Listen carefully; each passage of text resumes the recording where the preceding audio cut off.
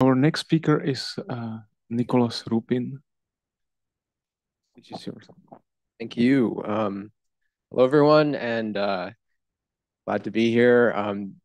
This is going to be a little bit of a break from TCS, or Theoretical Computer Science. My name is Nicholas Rubin. I work at Google Quantum AI on the algorithms team, usually focusing on compilation and design of physical simulation algorithms. I entered quantum information about 8 years ago now. And before that, I was a computational condensed matter physicist working on chemistry things. And so this talk today is actually going to be at the interface of these two topics. Now, this title sounds like something that might have been generated from Gemini or ChatGPT. It is indeed about how to apply quantum computers to the modeling of inertial confinement fusion. And this was actually a really surprising application of quantum computers that I'll talk about. And so the work has been actually in collaboration with many people, largely with a group from Sandia, QSimulate, and then special thanks to Dominic Berry, who's sitting in the back there working quite a lot of the compilations. And so I'll be representing the overall group. Okay, so just as sort of a preliminary before we get into the fusion modeling, one thing that we've done at Google is develop a small industry of analyzing constant factors in algorithms for physical simulation.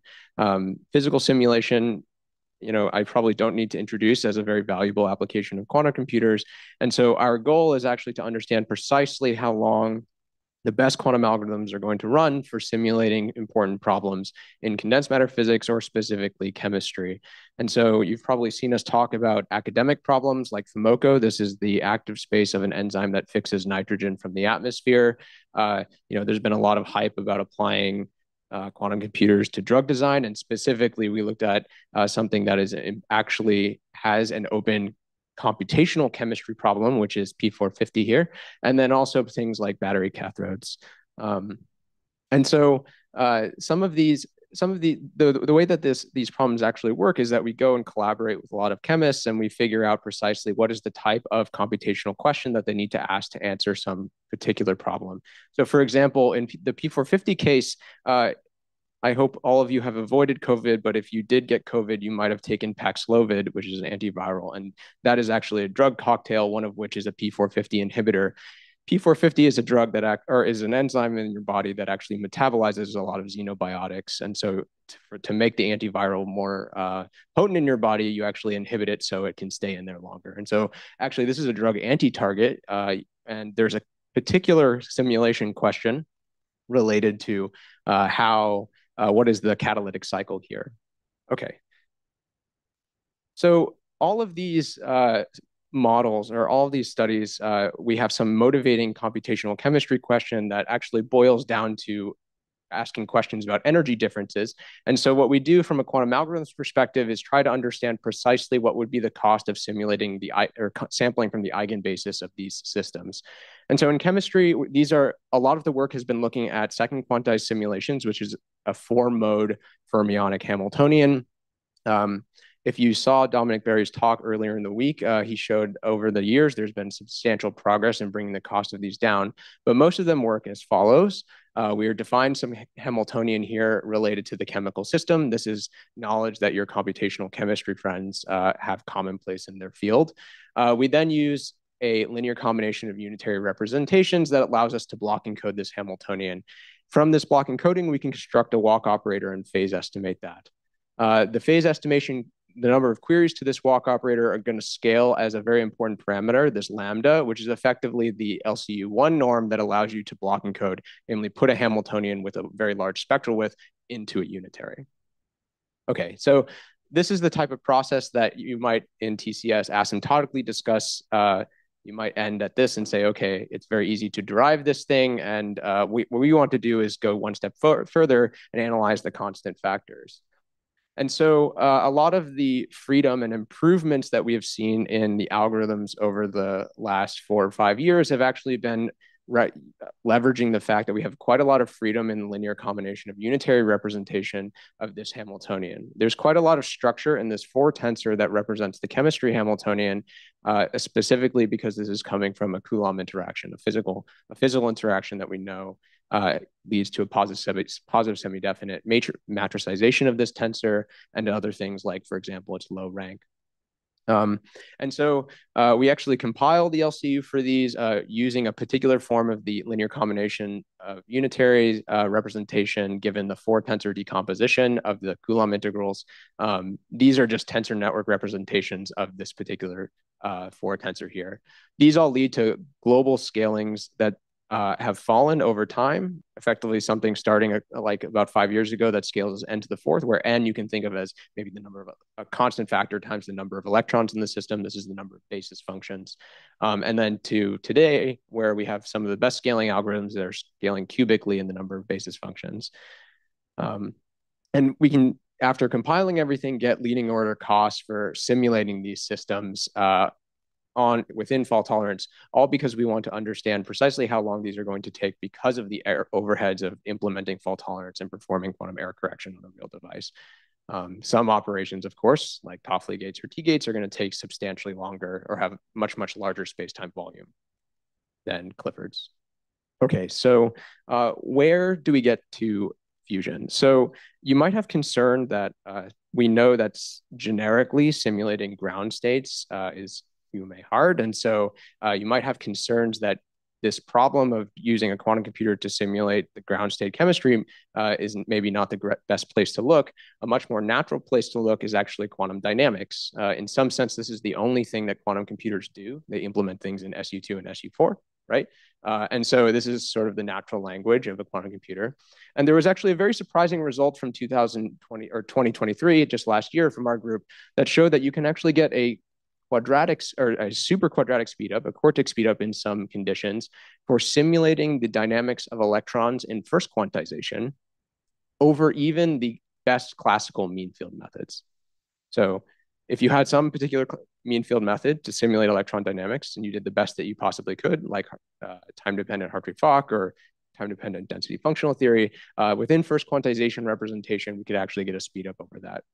And so this was a very surprising result. And so what we did was then searched for applications of electron dynamics that effectively would enjoy this speed up, and we could go find an application that's motivating for this particular problem. Another thing that was actually interesting that came out of that work is that the speed up actually increases at finite temperature. And so this prompted us to look at in the warm dense matter regime. If you are a condensed matter physicist, you'll know that this is a pretty challenging area to simulate. For example, this phase diagram here, we have gases and liquids, and then all the way up here we have, fusion, the sun, and cores of white dwarf stars. And it turns out that indeed there is a problem in fusion that lives very nicely in this particular regime.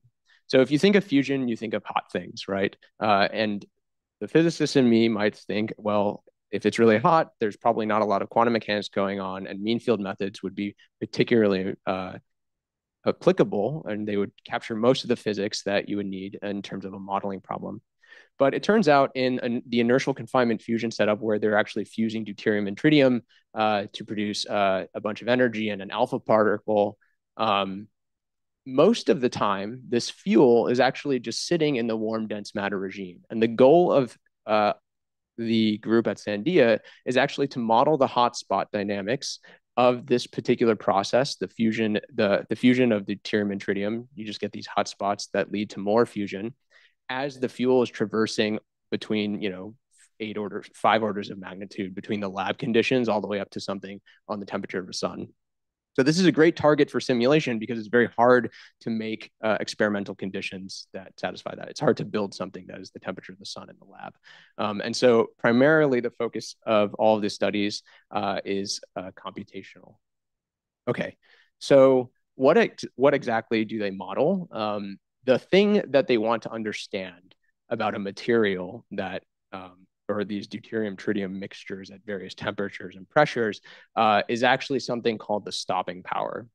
Now, this is the source term for a lot of the hydrodynamics equations for these hotspots that lead to modeling of these particular fusion processes. And stopping power is not actually a power, it's a force, it's a frictional force. If you remember from physics 101, the force is derivative of the potential energy, right? And so here what we want to model is actually the drag of an alpha particle as it traverses a medium, namely this deuterium-tritium fuel soup effectively. So what you have as this setup is something that looks like this. These gray dots here are, I had a nice video, but it doesn't actually show up in PDF form. What you have is these gray dots, and these are deuterium and tritium. And here we can label one of these as an alpha particle. And you want to understand precisely how much this is slowing down as it traverses this medium. And this is a quantum dynamics problem. The way that they do this at Sandia is they start this on some trajectory and it goes around this box and it wraps around. And they actually translate this particle at constant velocity. It's not actually relativistic. It's about 3 or 4 AU. And so they just watch the system heat up. And the amount that heats up is the amount of work that's done on the system. You can also use Newton's third law and say, well, how much work the system is doing on the particle, or what is the energy loss of the particle? And that's the goal, namely trying to understand precisely how much energy is lost by the alpha particle to the medium, leading to heating, leading to more diffusion. Okay, so they want to extract stopping power, right? That's the derivative of some energy as a function of distance. So they have to have fairly long trajectories.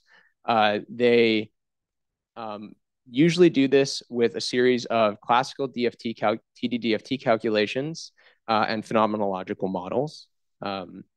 Most of these calculations are on the order of hundreds of millions of CPU hours. And the interesting thing here is that there's actually not a lot of techniques between, for example, TD-DFT, which is a mean field method, all the way up to the exact simulation. So there's not a lot in between that you can do from a computational perspective.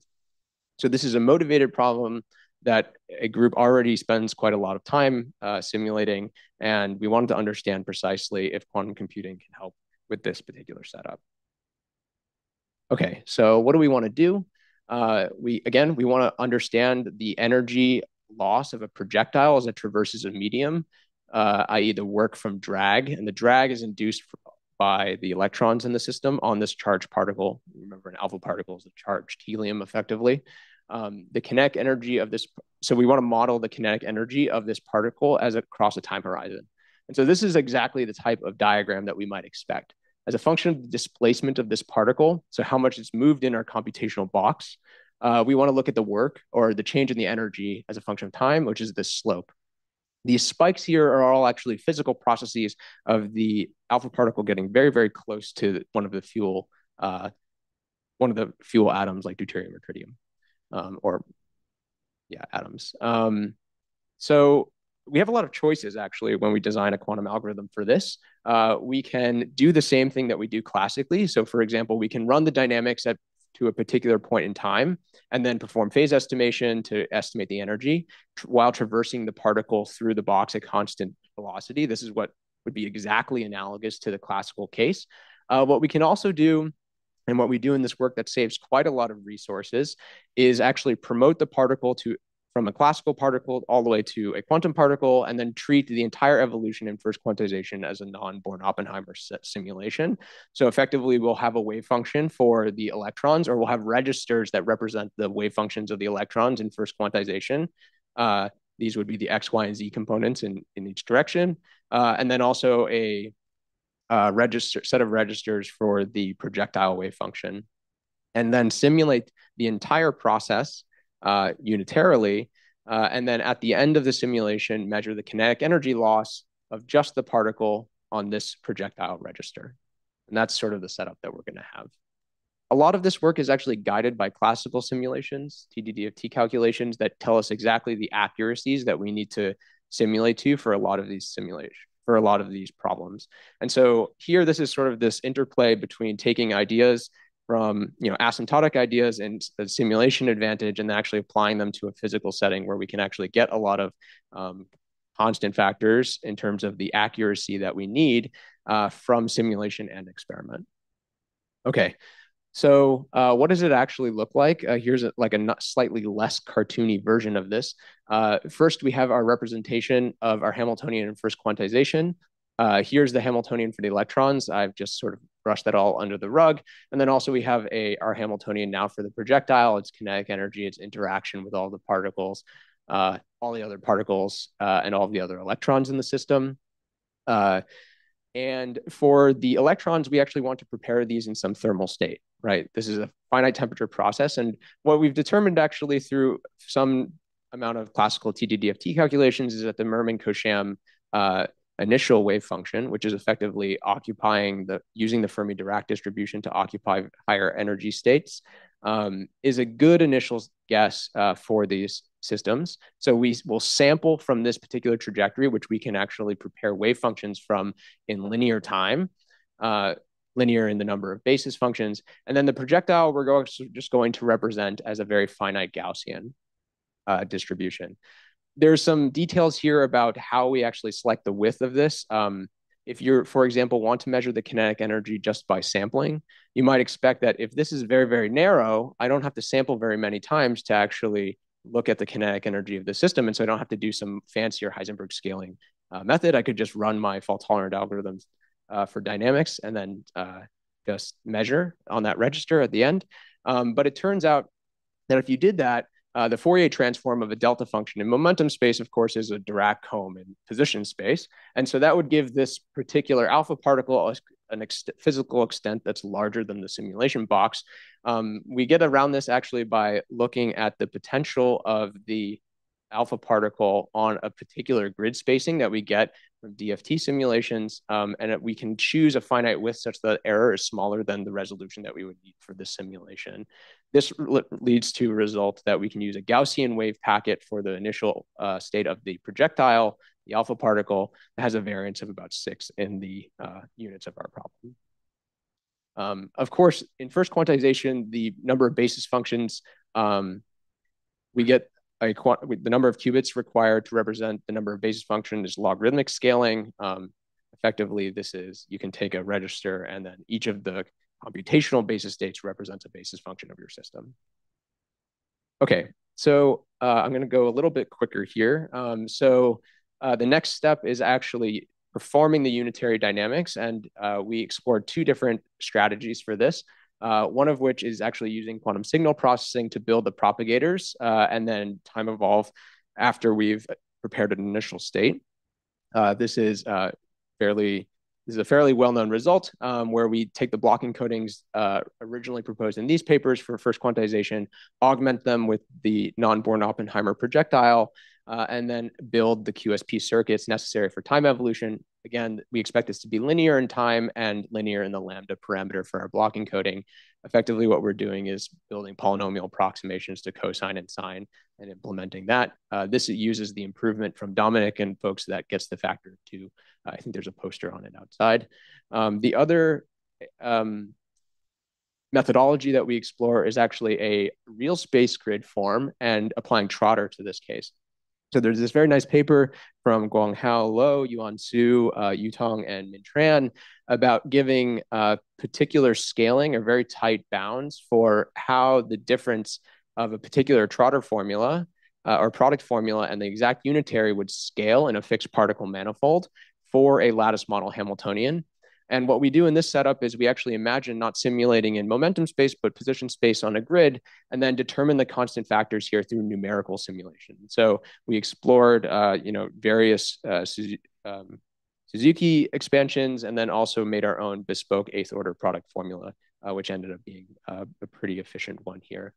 These simulations usually go up to about 125 qubits at low filling, and then we extrapolate these to higher filling settings.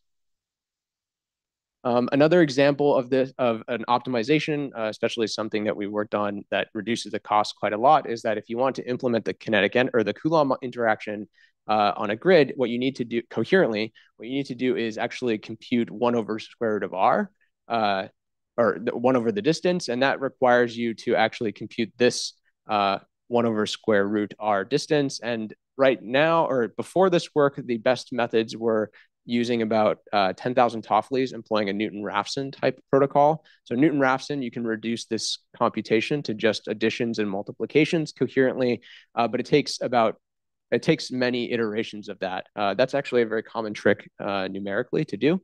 And we improved that here through a combination of function approximation QROM and a single step of Newton-Raphson. In the last couple of minutes here, I'm going to give some of the results. The last step is actually calculating the kinetic energy loss. Remember, we want to understand precisely how much energy our projectile has lost to the medium. In this particular setup, there's no relativistic losses. And so the main loss is indeed effectively frictional loss, the stopping power coefficient. And we know that in the accuracy regime we have here, we actually need very few samples to actually get a good estimate. And this is again coming from the fact that the alpha particle is effectively classical. We're just using a non-Born-Oppenheimer description to make our life easier in the quantum algorithm setting. And we can use classical TDDFT calculations to get an idea of how much we need to sample for a fixed amount of accuracy. We also compared that to a very good scaling mean estimation algorithm from Robin Cathari and Ryan O'Donnell that came out a couple of years ago. This enjoys Heisenberg scaling, which is effectively employing a type of Grover type speedup. There, the constant factors are much, much higher in the sense that though it does have lower asymptotic scaling, of course, at the regimes over here on the right, where we actually are in terms of the errors that we need to, we're able to tolerate on the estimate of the kinetic energy, just straightforward sampling ends up being the way to go. And so this is sort of a long story in terms of using our insight of the requirements for accuracy and comparison to classical methods with classical computers to determine which are the best quantum algorithms to employ in which particular setting. Okay, so at the end of the day, we are able to compile the algorithms just like we did in the second quantized chemistry case for time dynamics using quantum signal processing to synthesize the propagator and then also applying our 8th order product formula. And indeed, actually, it turned out that the product formulas are slightly cheaper here. The reason that we were doing those numerical estimates of the constant factors is because this is a much tighter bound than commutator bounds or the much tighter estimate of the performance of Trotter over something like commutator bounds. The number of qubits here is actually higher in the product formula case. Most people actually see this slide and ask why that is the case. And that's because there is a QROM here that we're using for function approximation that helps out with the efficiency. And so to put this all into context, I'm about to finish up here. Let's take the chemistry examples that the field, I think, would consider flagship, that P450 case and the FeMoco case. There we needed about 3 times 10 to the 10 Toffoli gates, here 7 times 10 to the 9. And this is the first time that we're actually looking at a quantum dynamics problem at this scale, or what I would call an industry scale, or a scale that is relevant to another large scientific project. And we're really only about 3 orders of magnitude off of the best classical method or the best simulation methods for chemistry that have been optimized over the last 5 or 8 years. And so I think there's a lot of hope for expanding or improving these methods such that these costs really come down greatly. I'll just very quickly say that a lot of the compilations are done in our group using a tool called Qualtran. What we do is a lot of the algorithms in first quantization and second quantization are written down in papers in sort of either a combo of circuits and English prose. We've systematized a lot of that, and we use this particular tool, which is a graph-based representation of the algorithm. And it also lets us generate circuits very easily and check things. And then we can do analysis such as look at the highest complexity. Subroutines, for example, this one is actually just the cost of swapping electrons into the active register for first quantized simulation. So this actually ends up being the highest cost. The second highest costs are things like nested boxes, state preparation, and things like that. Okay, so just as sort of a bunch of takeaways, this is the first, at least to my knowledge, really industrial scale dynamics problem that has been cost out and that we're trying to understand all of the constant factors for. A lot of this work is about the interplay of how to develop a quantum quantum or take ideas from quantum algorithms development and then sort of apply them in a clever way to a particular simulation problem given the accuracy requirements for that problem. For example, taking advantage of what type of grid resolution we need, how we represent the projectile, what type of temperature, for example. This is the first non-Born-Oppenheimer block encodings for first quantization.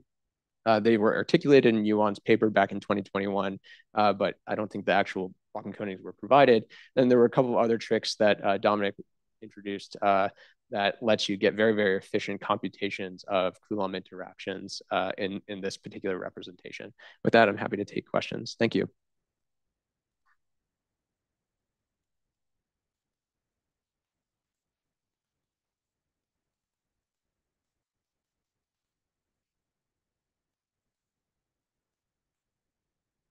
Hi.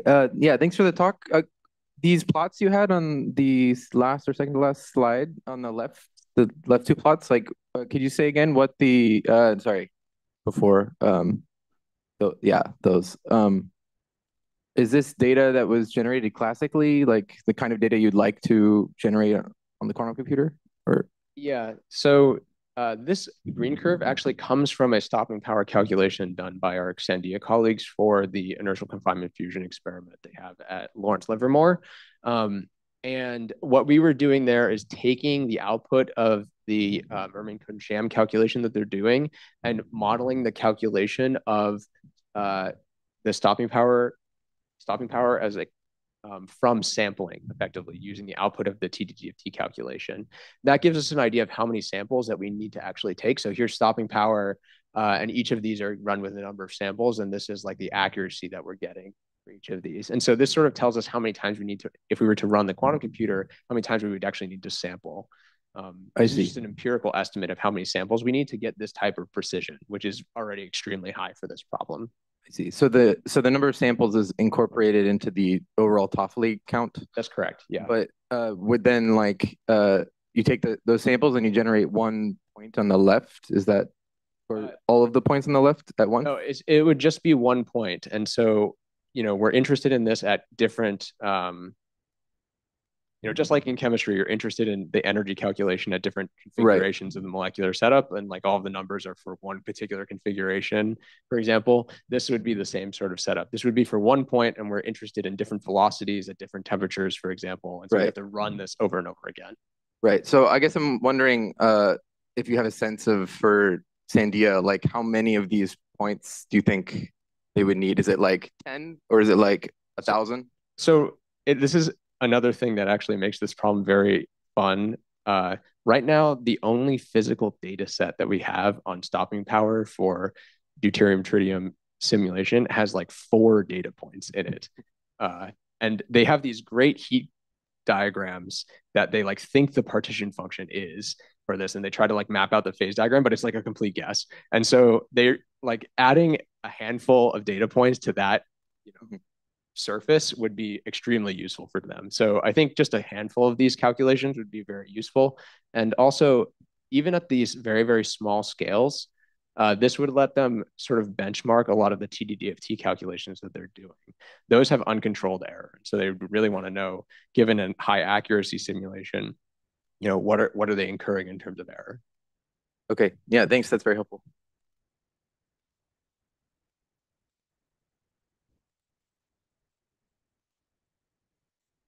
Thanks for the nice talk. So my question would be, within this simulation, can you apply it to, say, phase transitions, like superconducting phase transitions second order, like liquid, gas, fluid type dynamics? Like in a non-Born-Oppenheimer setup? Exactly. Well, you need it there. Yeah. And the part of this question, can you approximate high moments, high correlation functions?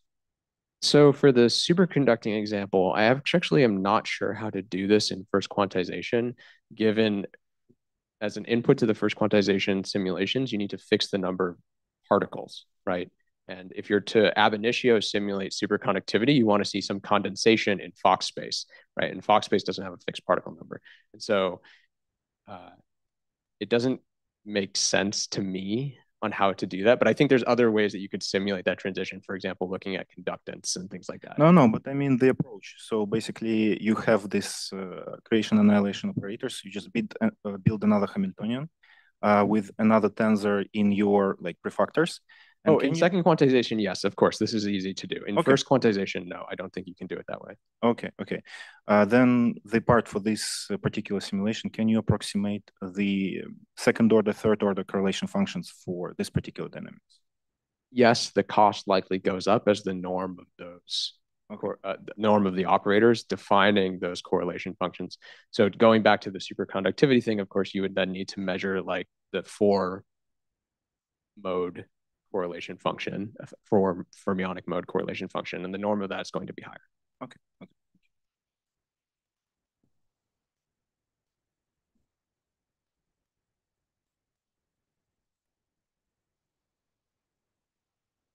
So thank you very much for this talk. Let's thank our speaker again.